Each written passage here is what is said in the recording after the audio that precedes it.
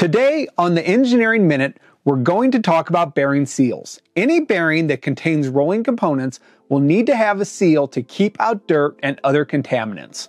There's an entire industry devoted to protecting bearings, but we are going to just look at the basics. The seal that most of us are familiar with would be the integrated seal. These are commonly found on ball bearings and are very convenient for an all-in-one solution to reduce the friction of a mechanical device. These are typically divided between what is known as a shield and a seal. Shielded bearings typically have a sheet metal cover over the balls to keep out dust, but still can allow in oil for maintenance.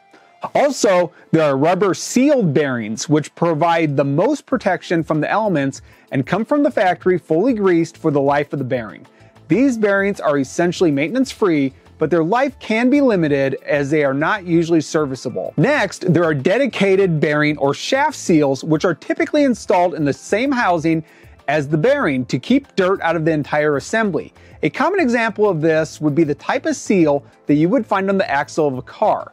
When using these type of seals, the bearings are open, which allows them to be bathed in oil or packed with grease for continuous lubrication. This is a superior approach to longevity, but it can add significant complexity to the design.